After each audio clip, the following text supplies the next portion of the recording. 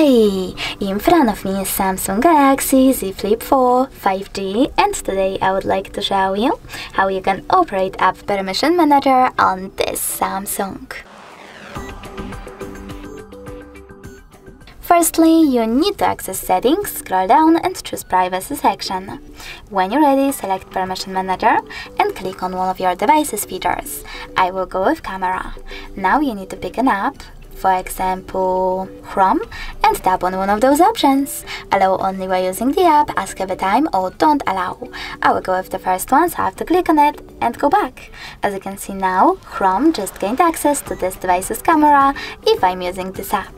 But you can always go back, pick any feature, and then an app that you are interested in. For example, I want to manage all my permissions for calendar. Then click on See All Calendar Permissions instead, and manage all of them only for this app from here. Thanks so much for watching. If you enjoyed this video, smash that like button, comment, and definitely subscribe. Bye!